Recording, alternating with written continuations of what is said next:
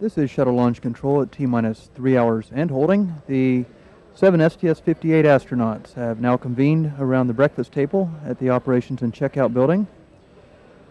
Here we have payload specialist and veterinarian Marty Fettman will be making his first trip in space today. Payload commander, mission specialist number 1, Dr. Ray Seddon. Our STS-58 commander is John Blaha. Sitting on the right-hand seat of the orbiter is pilot Rick Searfoss. Mission specialist Dr. David Wolf. Mission specialist number 4, Dr. Shannon Lucid.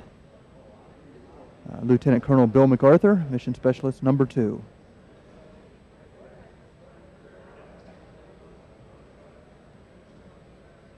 Astronauts were awakened about 40 minutes ago, and following this pre-flight meal, will be headed next door to don their flight suits in preparation for launch. And they're thumbs up and ready to fly. The launch team obviously hoping the third time is the charm for Columbia and STS-58. The STS-58 mission patch was designed by the astronauts, as are the patches of practically every space shuttle flight. The names of the 7 crew members can be seen flanking the outside of the patch. On each side of the patch, in between the astronauts' names,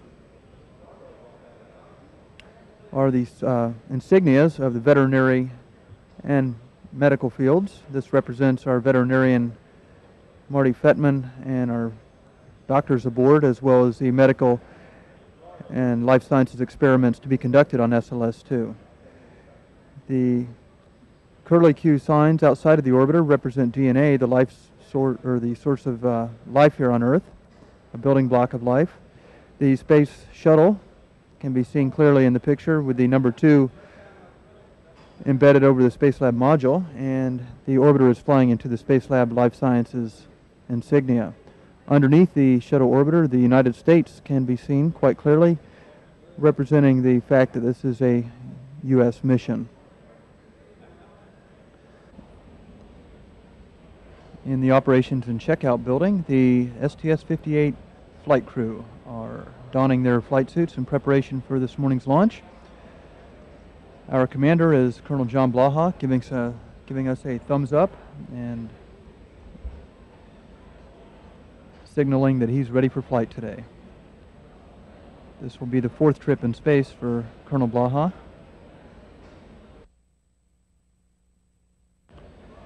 Payload specialist is Dr. Marty Fettman. This will be the first trip in space for Dr. Fettman, who also has the distinction of becoming the first veterinarian to make a shuttle flight. His primary purpose on this mission will be the care and handling for the 48 rodents flying on the Space Lab Life Sciences 2. Here's mission specialist Dr. David Wolf, wishing everyone a good morning and gearing up for his first flight in space.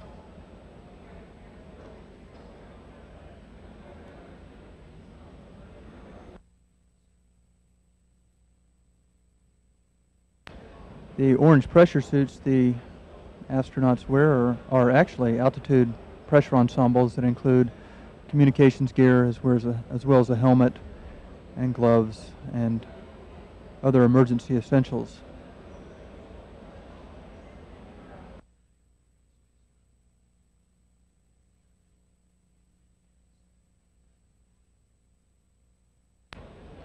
Mission specialist number 2 is Bill MacArthur.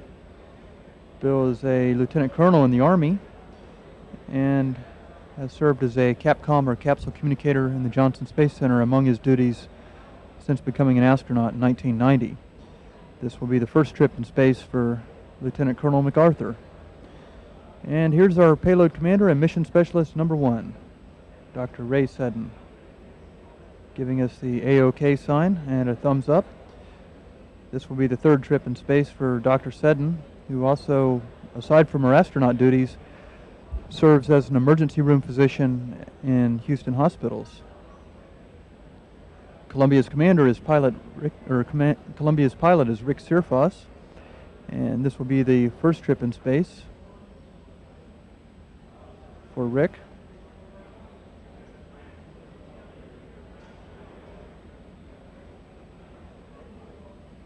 Our mission specialist number 4 is Dr. Shannon Lucid, obviously very relaxed this morning.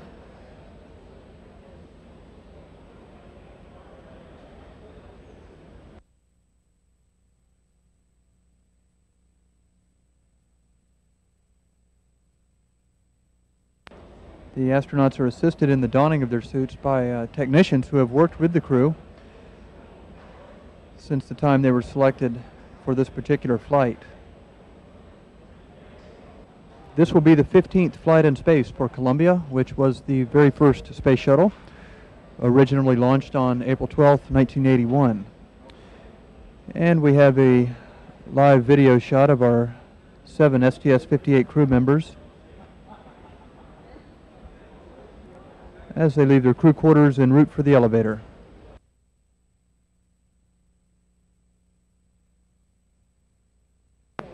Our Director of Flight Crew Operations, David Liesma, and our T-38 and Shuttle Training Aircraft weather pilot, Jim Weatherby, accompanying the crew members.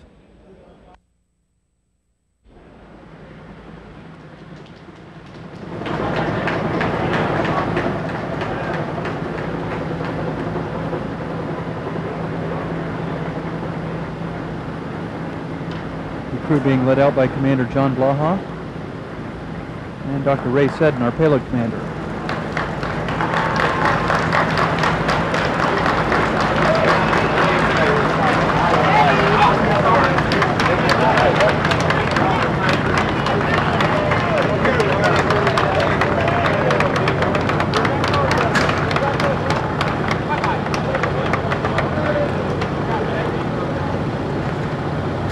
It is approximately a 10-mile trip from the operations and checkout building to launch pad 39B, and there has been 30 minutes allotted in the timeline for that travel.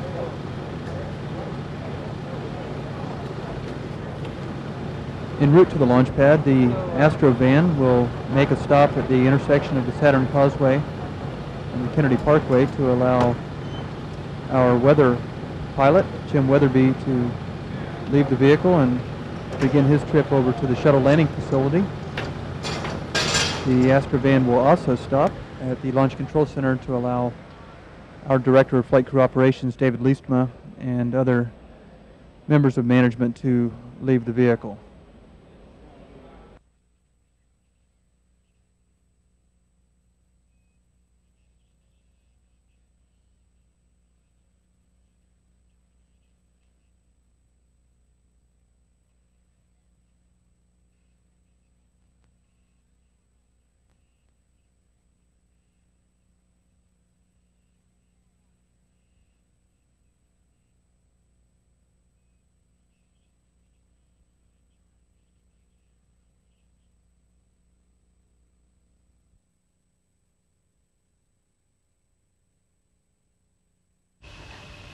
T-minus 20.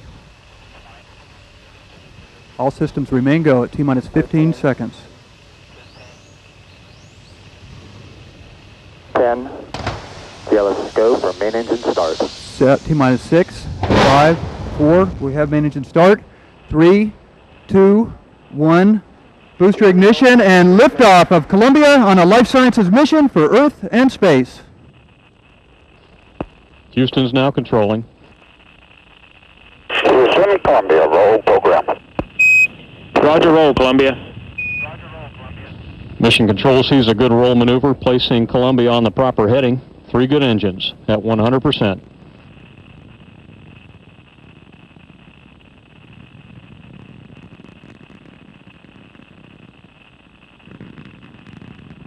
Engines are throttling back now, easing Columbia through the dense lower altitudes, but continuing to accelerate very rapidly. Columbia is already traveling over 650 miles per hour. Time 45 seconds. All systems are performing well.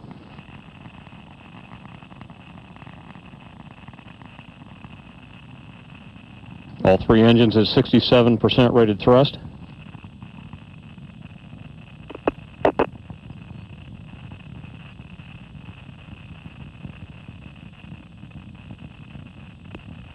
And 3 engines are throttling up.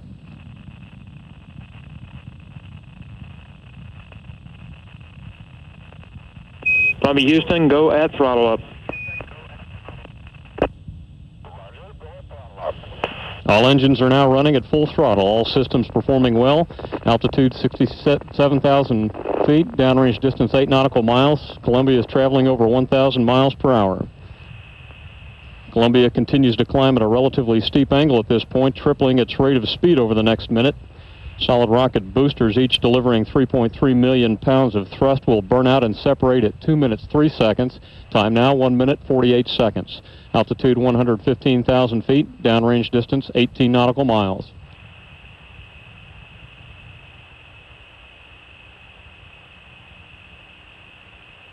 SRB chamber pressure is tailing off.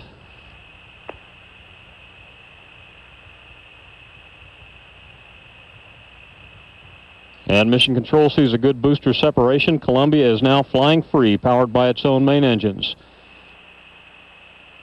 Second stage guidance is now in effect. Altitude 184,000 feet, downrange distance 35 nautical miles. Columbia Houston, performance nominal.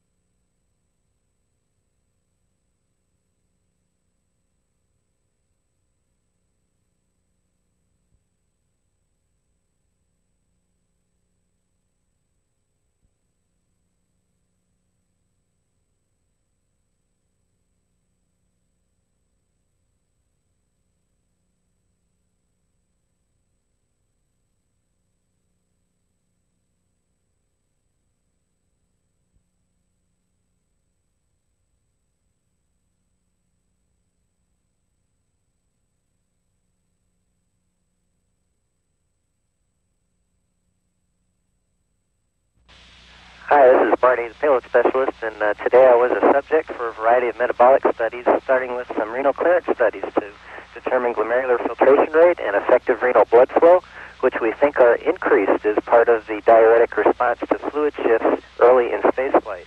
And here you can see Dr. Seddon injecting some materials into my venous catheter.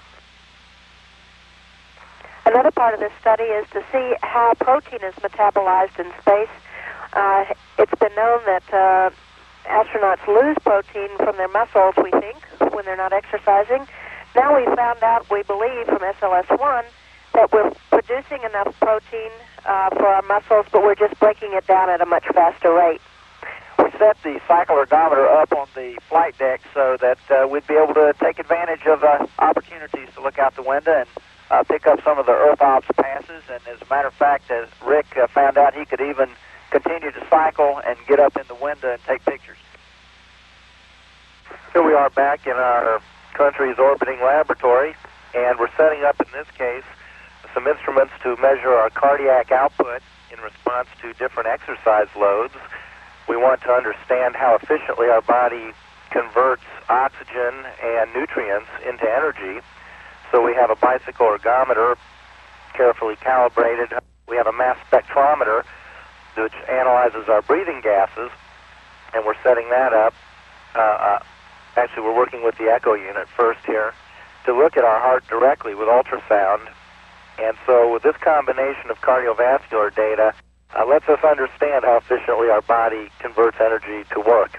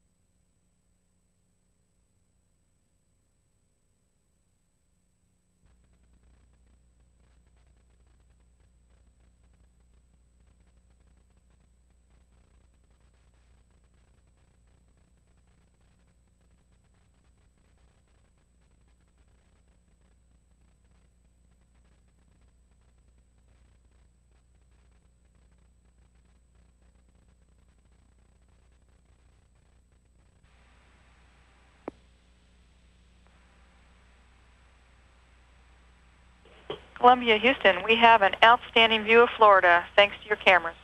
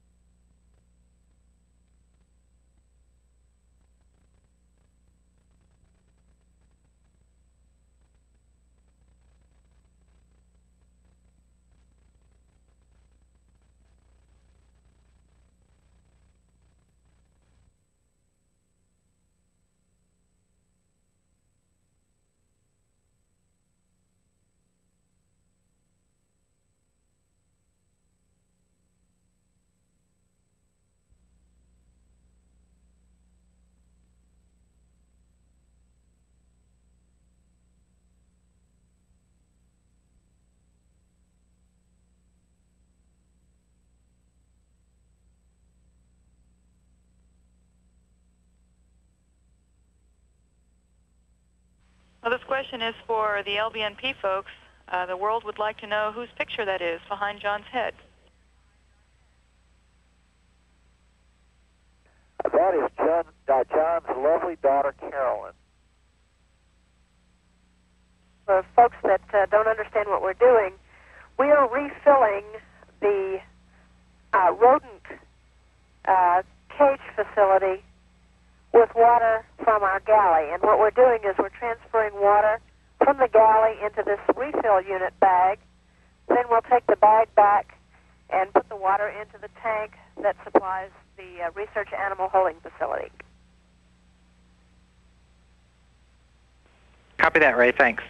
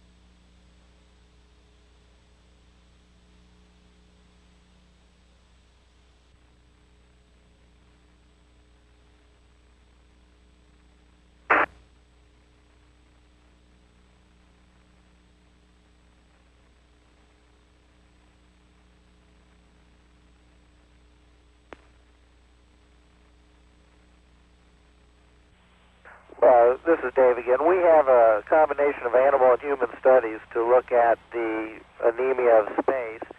Early data in SOS1 showed that a release of red blood cells from the bone marrow was not occurring normally. So we're now looking at red blood cell incorporation of iron and release from the bone marrow into the blood. Also doing animal studies that do those same analyses, and we'll understand the red blood cell kinetics and iron incorporation to a much greater extent. Yeah, you know, on your day off, you get out all your toys. Glad to hear that.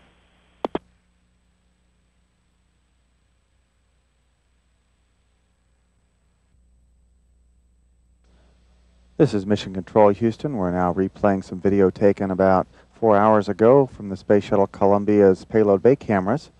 Coming into frame on the left portion of this video is a smoke pall that's drifting out over the Pacific Ocean. The smoke pall from fires that are burning in Southern California along the coast from brush fires. Spacecraft communicator Susan Helms had notified the crew that these brush fires were going to be in view as the crew of Columbia passed 150 nautical miles overhead. Columbia crossing over California and its coastal mountain ranges, over the areas of Ventura, Santa Barbara, and the San Gabriel Mountains, and Riverside. Coming into view now in the center of the screen are the points of origin for these fires. Once again, this video was taped earlier today, about 4 hours ago, as Columbia orbited over the western California coast.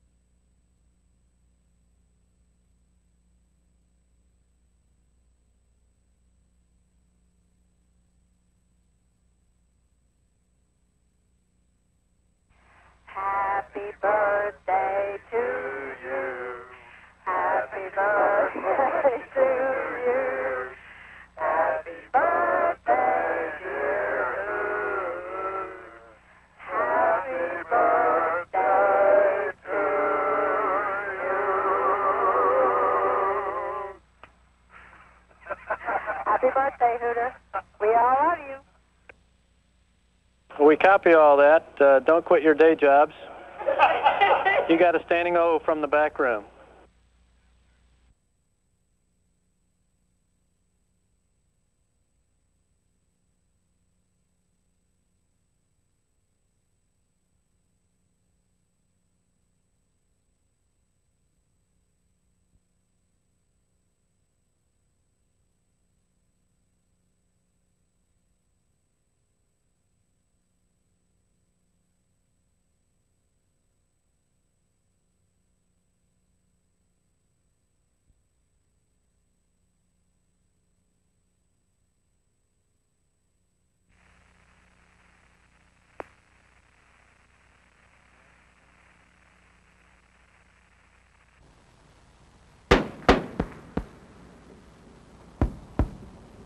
Columbia's altitude is 40,000 feet. The twin sonic booms of the orbiter are announcing the arrival in the landing area.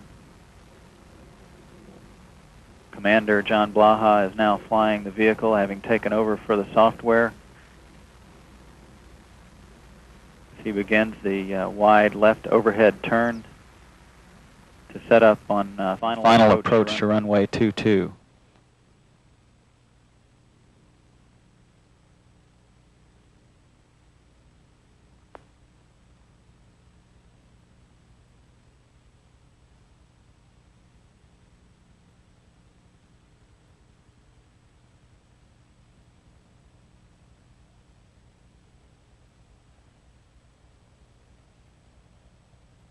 Columbia Houston, we show you on energy at the 180. On energy at the 180.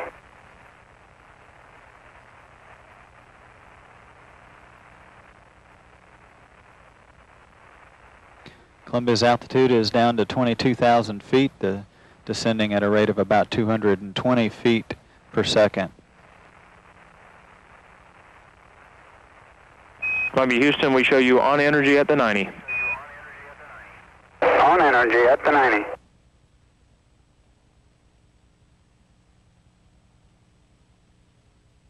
Columbia's speed is down to 420 miles per hour.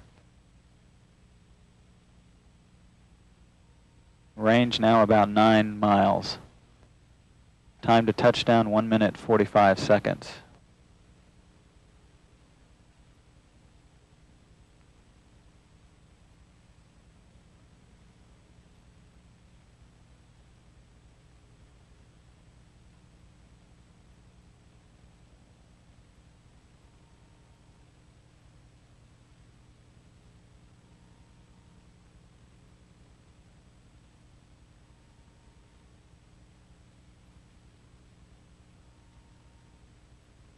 Columbia Houston, we show you on glide slope, on center line. Surface winds are 350 at 1 to 2 knots. Columbia's altitude is about 6,000 feet.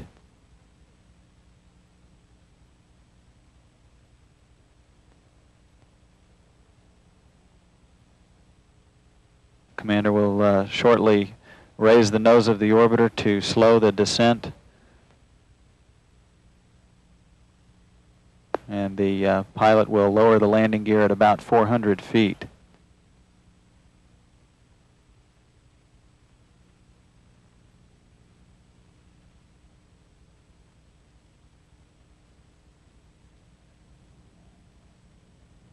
The landing gear is now down.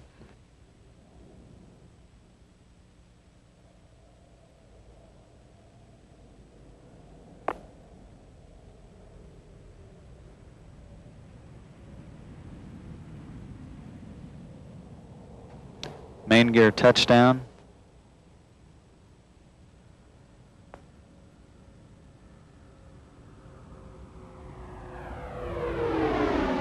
And nose gear touchdown.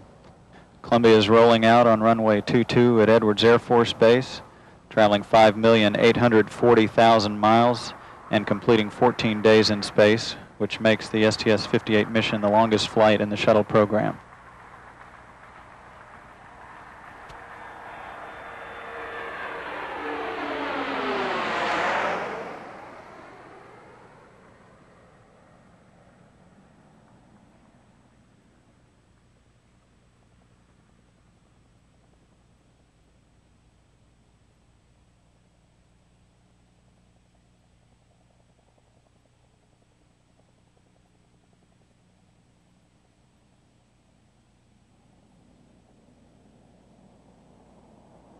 Houston, Columbia is wheel stop. Columbia, Houston, we copy wheel stops, and congratulations on a very successful life sciences mission, and also for being the fourth longest mission in our space program history. Roger that, Kurt. And from the entire crew, we sure appreciate all the help we got on this mission from everybody on the ground.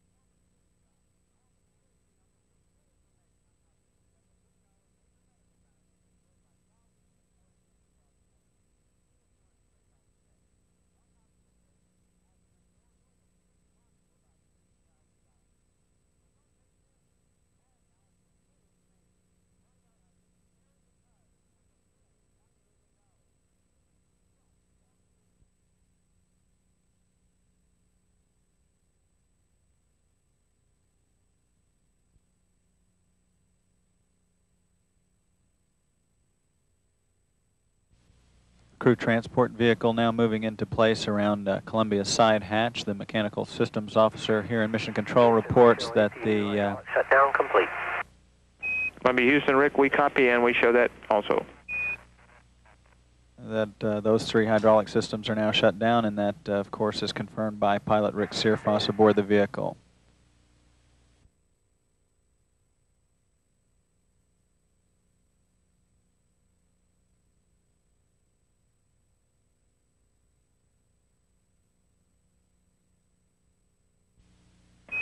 And Columbia Houston, for John, if he's still in the left seat, we do not want you to take free-on loop number 1 to payloaded until you talk to us.